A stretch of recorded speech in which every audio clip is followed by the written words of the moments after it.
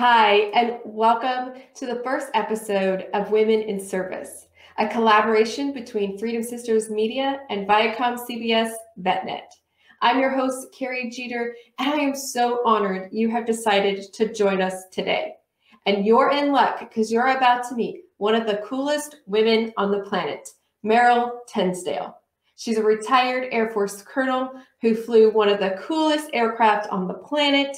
She also flew rotary wing in the Navy. She is a mom, a motivational speaker, a personal trainer, and also recently she has added to her resume reality TV star as a participant on CBS's Tough as Nails. Today in part one, I sit down with Merryl to really talk about her time in service and how that has set her up for the second career and second chapter of her life beyond the uniform.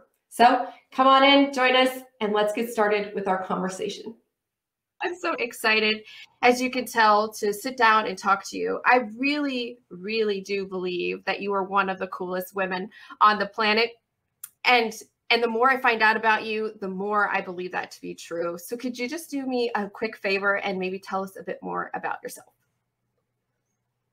Yes, I can. So a little bit more about myself. You explained that most people are interested in my 23 years, 4 months, 20 days service.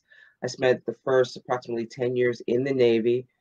I went in the Navy after a very long journey. Starting at 7 years old, I wanted to be an astronaut, and I decided I would go along this path that I started out at 7, which ended me up in the Navy in 1994. And I went to flight school, became a helicopter pilot first, SH-60 Bravos, and then from there flew in that program for quite a few years on the East Coast, doing operations in South America, North Arabian Gulf, and Caribbean. After that, I went on to be an instructor in the new T-6 aircraft at the time that was jointly bought by the Navy and the Air Force. And from there, in about 2004, to the U-2 program under the Air Force, and stayed with that program for a little over 13 years. I retired as a colonel in 2017, and now I motivate people and inspire people and keep doing me, as I say. Yeah, for sure. So you started your military career enlisted, is that right? No, I started as an officer. I got my 4-year degree from the University of New Haven in electrical engineering. And then I went on to painstakingly for a couple of months try to find a branch of service that would give me a pilot slot. So for some reason, I thought I had read somewhere that you went to officer candidate school. So is that different in the Navy? No, officer candidate school is actually an officer course. So you have to have a 4-year degree to go to officer candidate school. So that was down in Pensacola, Florida. So that's where I started my Navy service. Okay, yeah. So I commissioned through officer candidate school as well in the Army. And so, but there was a few who that was their contract. They came in with the degree with OCS. So maybe that's where I had forgotten that for a temporary moment. I have learned, though, that you are a Star Trek fan, so I kind of want to tie this in a little bit onto this conversation. And so I won't ask why you went to the dark side. That's not the right reference, but why you decide to join the ranks of Captain Kirk and become an officer. What about officership really spoke to you, and why did you want to be an officer in the U.S. Navy?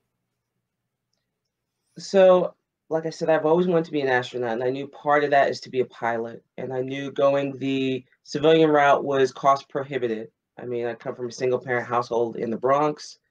So, my mom did really well as a single parent. So, but, getting at that time maybe $3,000, a couple $1,000s or so for flight school was not going to happen. So the military was my best option. I looked at 2 branches of service, primarily the Navy and the Air Force. And I found that at that time, my own personal research, more astronauts were naval aviators. I had done about 2 years in Air Force ROTC. At that time, I had a whole bunch of other activities. I was playing college basketball, I was doing work study, so something had to drop off, and I actually stopped doing ROTC. So when I graduated college, I said, let's pursue the Navy. I actually looked at the Army, and I actually took the ASVAB test after graduating to do the warrant officer program. I was going to sign up with the Army and fly helicopters, but then the guy I was dating was a corpsman in the Navy, and he reached out to a recruiter in San Diego. I didn't know coming out of college, there's two types of ways you could be recruited. Enlisted recruiting, when you go to a station that you see, you know, around your town, or there's officer recruiting, like recruiting districts, which do the officer recruiting. So I did not realize there was a difference. So I finally got in touch with a district recruiter who does officer recruiting. And they said, you get out to San Diego, take the test, we'll get you a pilot slot. So I took a 5-day bus trip to San Diego from New York and went out there and took the test. So wow. Okay. So like I said, you are so cool. I love basketball. I was a basketball player myself. I was point guard. What was your position? I was a guard. Nice. Shooting guard? Yeah. Yeah, sort of. I mean, I was a walk-on, so it was Division II. So I got my share of play time. So I was doing 86% from the free throw line. So not bad. Not bad. Well done. That's so awesome.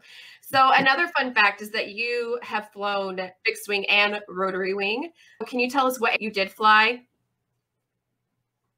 Yes. So in the Navy, you know, we get trained at that time on the T-34.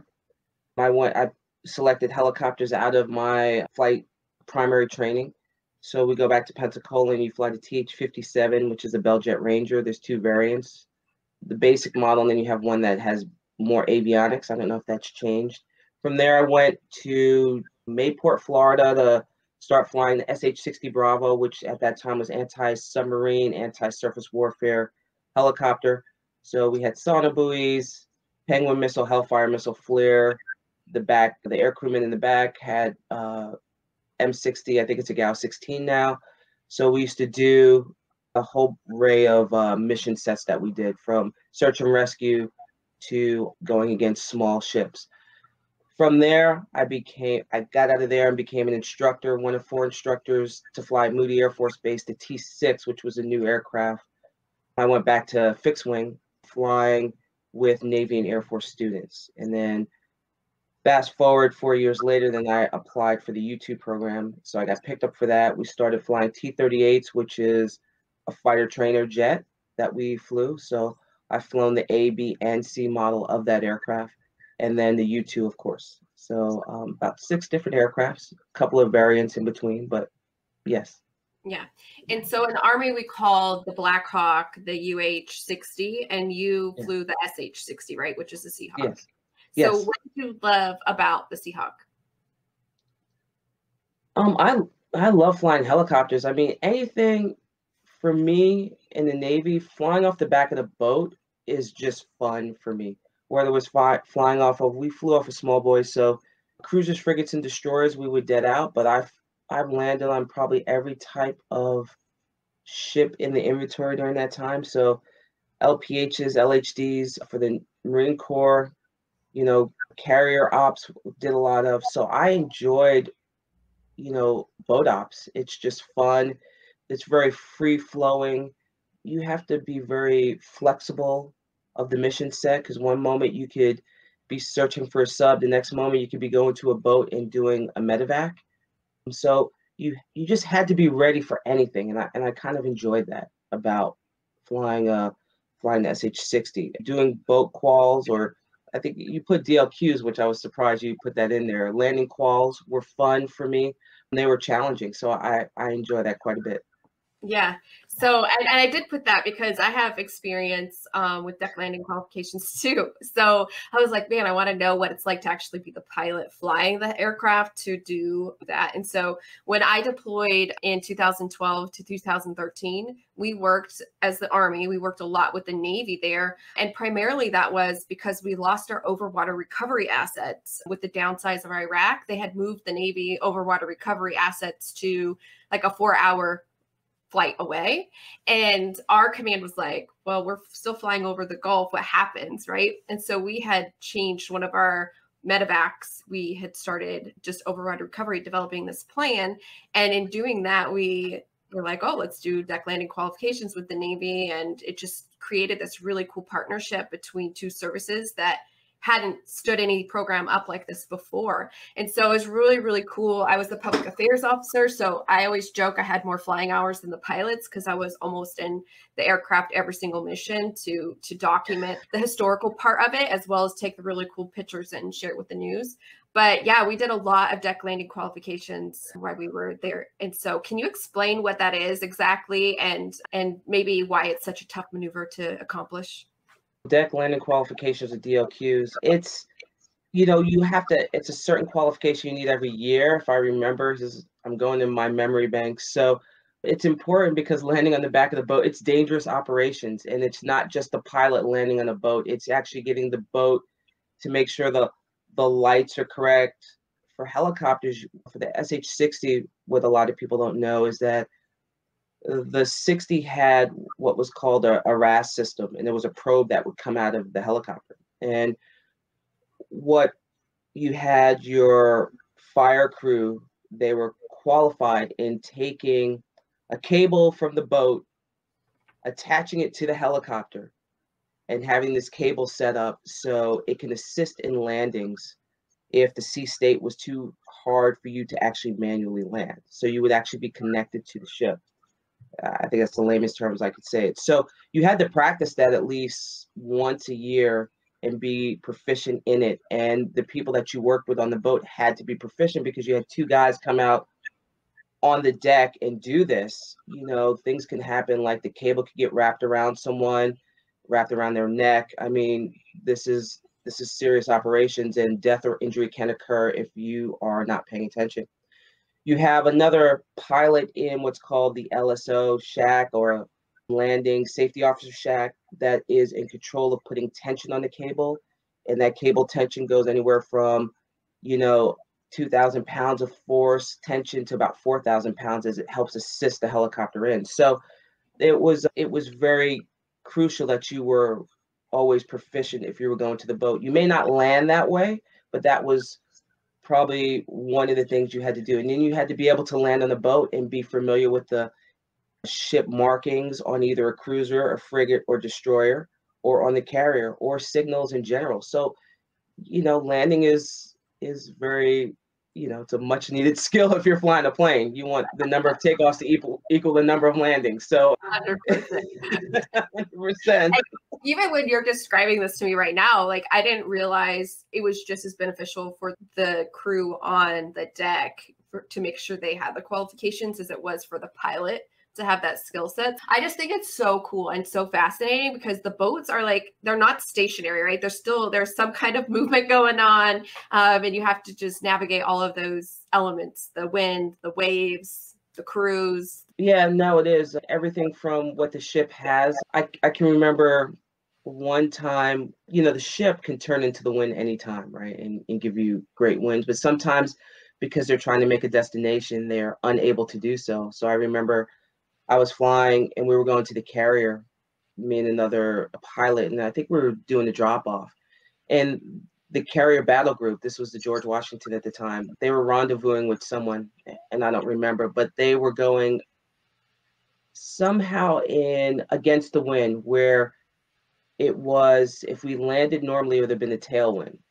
So they asked us to do something weird, like, can you come across the bow of the carrier and then come in backwards and then turn and land? And as a helicopter pilot, it's unusual, but you do that pilot-ish, as I say, and you make it work. So you have to, on the spot, think of, okay, how the winds are going to affect controls and how it's going to do it. And it was very weird to do so because you're coming up the front of the ship, and now you got to turn where now you have this tailwind at your helicopter. So it was, and I was flying it and I was landing it, and it was fun. It was challenging, but you just make it work. So those are things I enjoy. Love it. I loved flying on the Black Hawk all the time. It never got old. It was really exciting. And this is why, Merryl, you're one of the coolest women on the planet. Because you could do amazing, cool things. So after you were doing all this stuff for the Navy, you became a joint instructor for the Air Force and Navy, and you eventually went back to a fixed airframe. But even more so, you have boldly gone where no other African-American woman has ever gone before. And you flew a spy plane, This is crazy town. This is so amazing. And the plane is the U-2, and that community of pilots is super small. It's itty bitty. There are 1,500 men and women who have ever flown the U-2, and you are one of 1,500 to be the only Black female to do so. So what does this accomplishment mean to you? And more importantly, what does this signify for women and specifically for our Black sisters? Right. So I think I think maybe 15 or maybe a little, I would think it's probably 1,100-ish, but smaller than that. Yeah, smaller than 15. Even smaller, But, even better. yeah, so I mean, but it's still 65 years of the U-2, and that's a pretty small cadre of people and special people. When I came into the community, I just was a person that was interested in what the U-2, the mission. I was interested in the group of people who flew it. I thought the brother/sisterhood was actually, they seemed really cool. It reminded me of Navy days on the back of the boat in a detachment with a small group of people who were professionals at their job. So I did not realize the demographics of that community. I wanted to be a part of something special and as part of something unique. But now that I've done this, and it became, someone pointed it out to me the day I soloed in the U-2. And when that happened, I was just like, all right, cool. Yeah, I still got so many more. Like, I was like, great, I soloed, but I still have to do my tactical phase, and I still have to do all this other stuff and pass my check ride and do really well, and be judged in front of my peers of my tactical knowledge.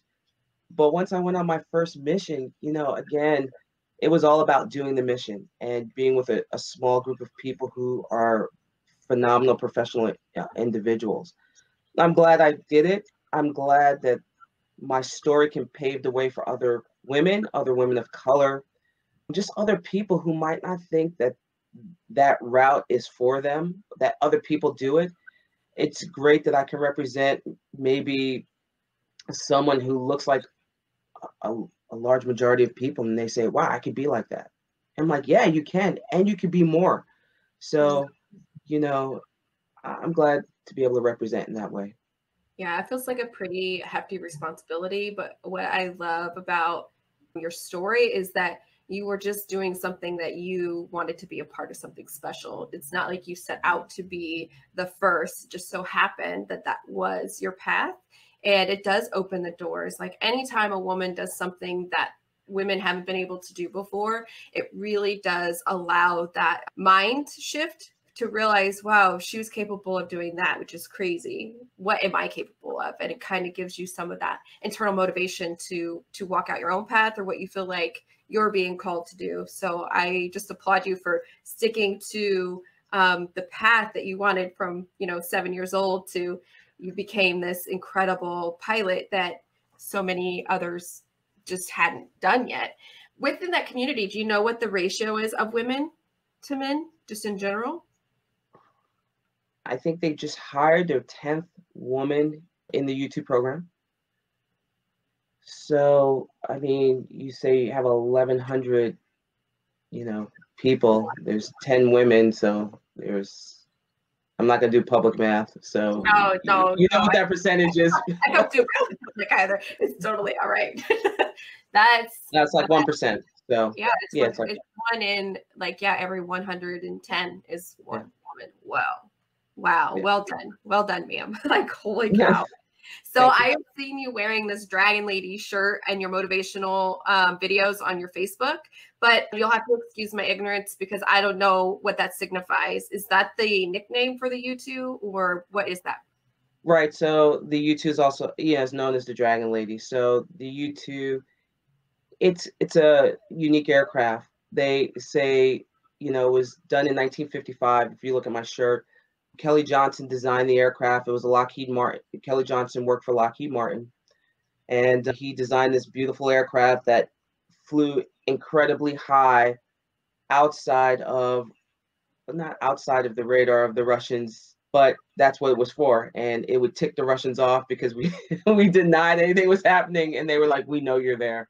So it was, very frustrating. But the Dragon ladies, because the aircraft, because the physiological pressures you're under, the way the aircraft flies at altitude and down below, they say you have to fight the Dragon to dance with the lady. So, and that's pretty true. So the aircraft is a challenge because of its bicycle landing gear configuration. The way to land it is different from a tricycle aircraft that you would see in commercially or privately. You have to stall the aircraft at 2 feet. So to maintain that, once you land, because there's no wheels on the wings, you actually still have to keep the wings level. And it's just a challenge. It's not, everyone does not fly the aircraft like that. So that's why there's an interview process for the U-2, and not everyone passes the interview process. Some people find it too challenging. And then you put a pressure suit or spacesuit on top of that, and you have to fly this aircraft. It just ups the level. So it's not for everyone. Just a little bit. Just a little bit. That's so bad. It's interesting you say about the Russians, because back then, and like especially moving into the 60s, it was like the race to the moon, right? It was like the space race was kind of going on. And so, we leveled up, right? And they were probably upset by that. So interesting. So what about your call sign? Like Lady Dragon's the nickname for the aircraft, but what is or was your call sign? I'll be honest, I never had a call sign. Everyone asked me that. I've had a couple of names that just didn't stick. In the Navy, I had some severe frostbite injuries. They called me Frosty for a while. That didn't stick. When I started in the U2 community, I was called Slider, didn't stick. And I was like, call me Teflon because nothing sticks. And that didn't stick. So, Dragon Lady is probably the closest right now just because of the show. And that might stick. We'll see. That might stick. Oh, cool. That's kind of funny. I love how call signs are created within the community of aviators. And so interesting. Well, yeah. Maybe it's not sticking because you are literally so far ahead in the path that they just don't know. They just don't know what to call you yet. So we'll see. We will see. Yeah. The key to call signs, if you don't like something, you just don't react. Because if you do, it sticks. Like if you get mad, any type of facial language, if someone starts saying something, it sticks. So you just got to be very deadpan when they say something. Even if you like it, don't make any, just be cool. Well, I would suck at that because as you can see, I'm super animated. I don't have a poker face, so they would know right away what the call sign would be for me. So I can only imagine, though, that the focus and determination for what you have done in your military career. So how many hours did you fly the aircraft, the U-2 specifically? And then how many times, because you had said, with an altitude and above altitude. So you're hitting, I think, 70,000 feet above, if I'm right. Yeah. So how many times did you see the curvature of the Earth as well? Oh, wow. So I have about 3,400 hours over that. Of the U-2 time, I have over 1,000 hours in the U-2. And how many times have I seen the curvature of the Earth? I mean, probably 100. Yeah, I would say probably 100 times or so, a few hundred times. Yes. So, I mean, a lot of our flights are high flights. They're either high flights or we're practicing in the pattern. So, and then on my missions that we've done, yeah, so I'd say, a couple 100 times. That's remarkable. Yeah. So not as cool as that, but I've skydived a whopping one time. And it wasn't even by myself. It was a tandem. So I loved it. It was so much fun. But, and the coolest part about it, I skydived in an evening gown. So the only time I did it, I was Miss Veteran America 2015, and it was for this promotional video that we never actually used the footage for anything, but I was literally in an evening gown. That's all I had on. Was an evening gown. It was fun. It was a little chilly. It was cold, but it was crazy and it was wild and it was really, really loud. I wasn't expecting it to be so loud before your shoot employees. I'm like, what is the word? I don't even know. That's like how. Did they give you earplugs?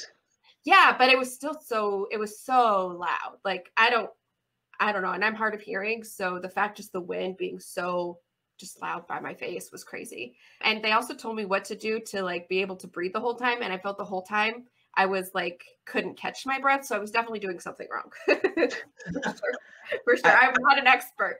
But once the parachute employed, it was just like this crazy, peaceful experience. It was very serene to me. And it gave me a different perspective than I had ever had before. Like I've been in an aircraft, I've been in a helicopter, but to be free floating down to the earth was just like a different way to marvel at creation. And so all of that story, as funny and crazy as my experience was, is really like, I want to, in that moment for me, there were so many reflections and like a deeper connection to the greater experience of being a person on this planet. But what are your reflections from seeing the universe, because you saw the stars and you saw the curvature of the earth from the U-2?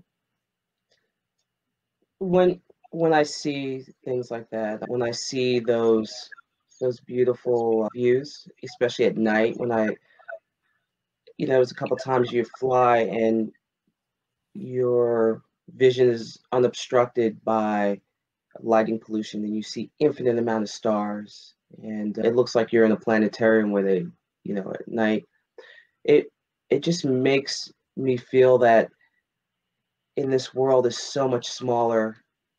There's so many other great things that are maybe waiting out there for you.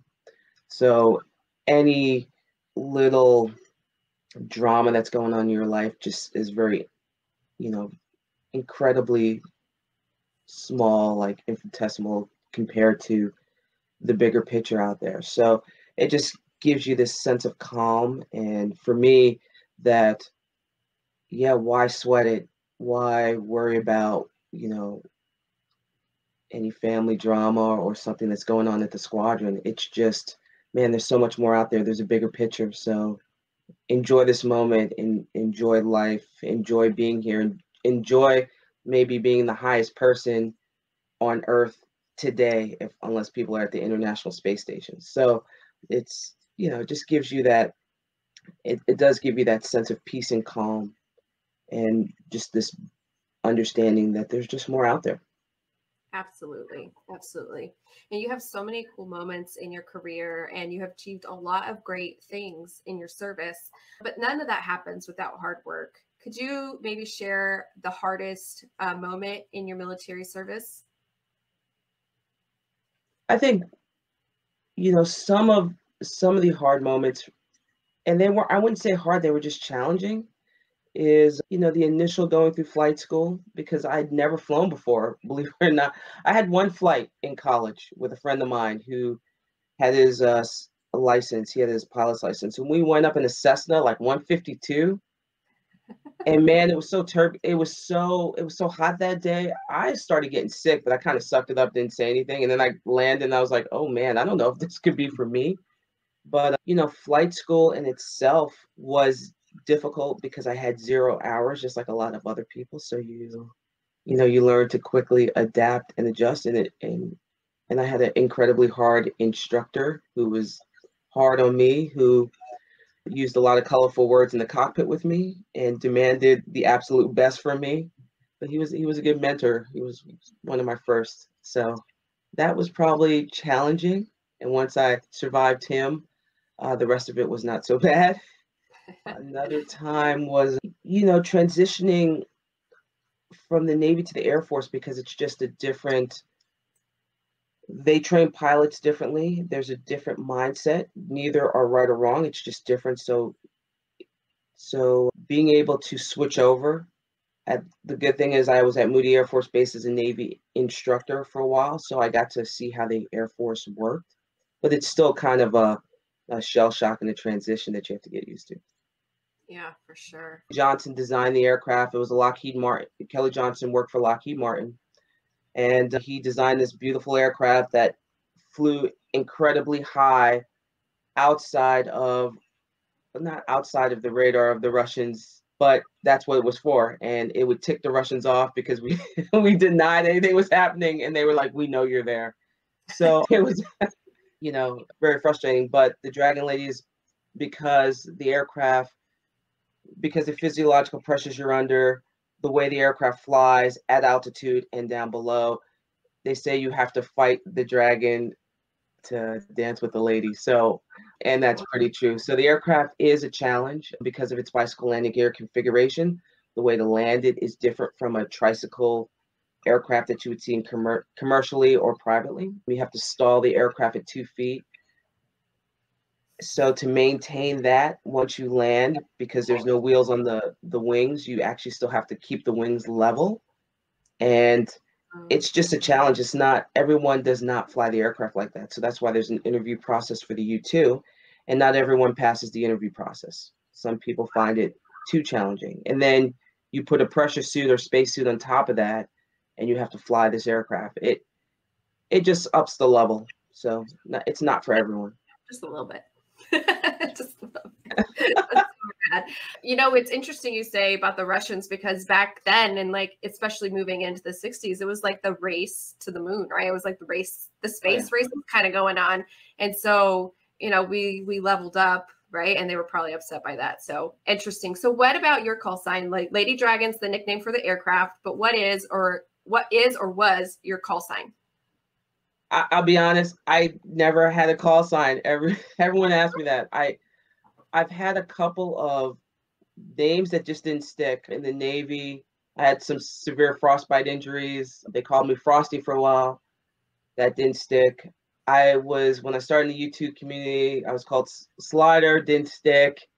And I was like, call me Teflon because nothing sticks. And that didn't stick. So, you know, Dragon Lady is probably the closest right now just because of the show. And that might stick. We'll see. That might stick. Oh, cool. That's kind of funny. I love how call signs are created within the community of aviators. And so interesting. Well, maybe it's not sticking because you are literally so far ahead in the path that they just don't know. They just don't know what to call you yet. So we'll see. We will see. The key to call signs, if you don't like something, you just don't react. Because if you do, it sticks. Like if you get mad, any type of facial language, if someone starts saying something, it sticks. So you just got to be very deadpan when they say something. Even if you like it, don't make any, just be cool. Well, I would suck at that because as you can see, I'm super animated. I don't have a poker face, so they would know right away what the call sign would be for me. So I can only imagine, though, that the focus and determination for what you have done in your military career. So how many hours did you fly the aircraft, the U-2 specifically? And then how many times, because you had said, you know, with an altitude and above altitude. So you're hitting, I think, 70,000 feet above, if I'm right. Yeah. So how many times did you see the curvature of the Earth as well? Oh, wow. So I have about 3,400 hours over that. Of the U2 time, I have over 1,000 hours in the U2. And how many times have I seen the curvature of the Earth? I mean, probably 100. Yeah, I would say probably 100 times or so, a few hundred times.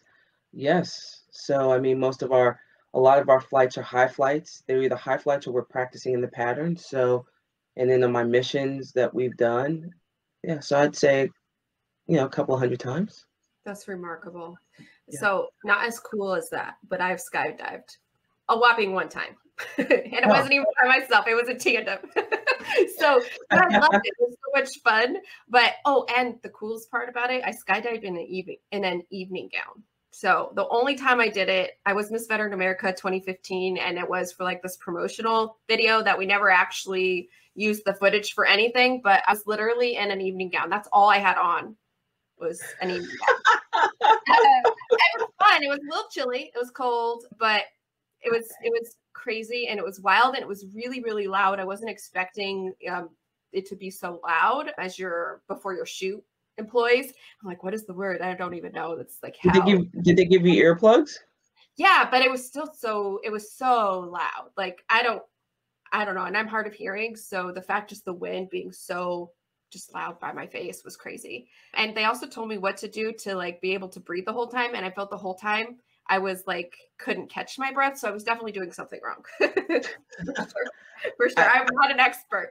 But once the parachute employed it was just like this crazy, peaceful experience. It was very serene to me, and it gave me a different perspective than I had ever had before. Like, I've been in an aircraft, I've been in a helicopter, but to be free floating down to the earth was just like a different way to marvel at creation. And so all of that story, as funny and crazy as my experience was, is really like, I want to, in that moment for me, there were so many reflections and like a deeper connection to the greater experience of being a person on this planet. But what are your reflections from seeing the universe, because you saw the stars and you saw the curvature of the earth from the U-2?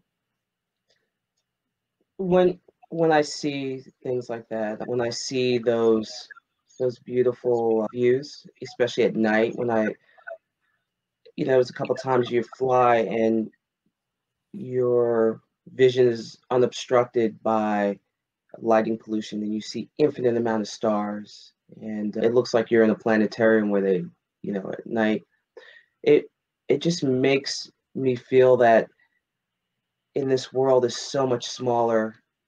There's so many other great things that are maybe waiting out there for you. So any little drama that's going on in your life just is very, incredibly small, like infinitesimal compared to the bigger picture out there. So it just gives you this sense of calm. And for me, that, yeah, why sweat it? Why worry about,